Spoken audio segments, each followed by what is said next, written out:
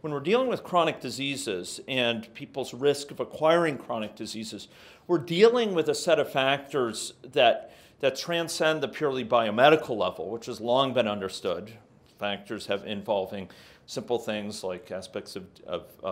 the composition of a diet, aspects of genetic risk. Instead, those levels of issues are entangled with a variety of other factors that shape and ultimately greatly influence this risk. Many of those factors have to do with a person's environment, the built environment in which they're embedded, which shapes their behavior. Also, the aspects of the social environment,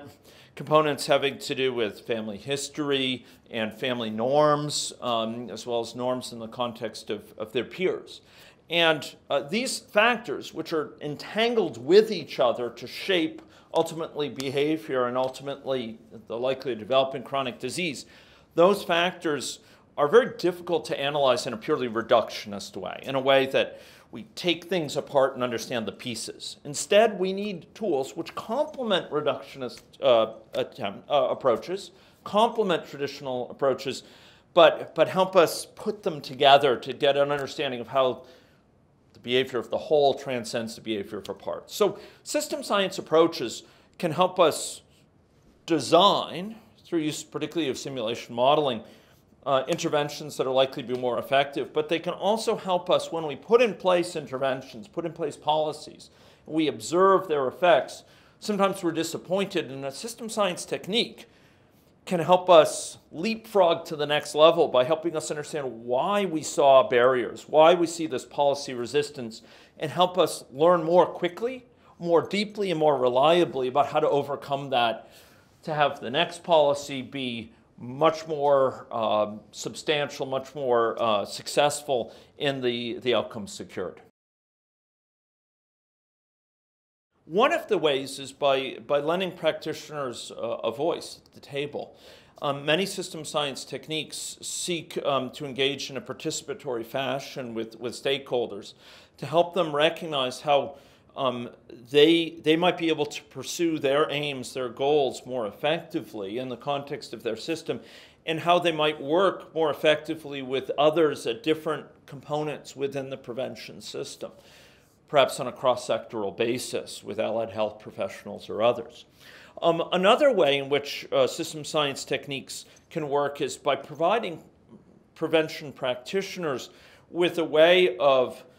working with the latest evidence in order to help make sense of what they're trying to accomplish in light of the decisions that are available to them. So prevention practitioners obviously commonly lack the luxury of keeping up with the very latest evidence, and these system science models can provide a way to take and synthesize that latest evidence in a way that can be actionable for these practitioners, to ask what-if questions and to engage with models to understand the likely outcomes of potential changes that they may be considering in the context of their stakeholder communities. In this very exciting area, I believe the single most exciting, single greatest opportunity is associated with this confluence, on the one hand, of data science, and the other hand, with system science in areas of direct policy relevance. Here, our system science approaches have long sought to understand the complex, tangled pathways by which interventions that seek to prevent chronic disease secure their effects. But one of the recurrent issues we've run into is the fact that the models that we build there are oft under-resourced in terms of the data that's been traditionally available through traditional instruments. Data science, this advent of big data, this confluence of electronically sourced data from areas as varied as our smartphones, these biomedical sensors such as Fitbits,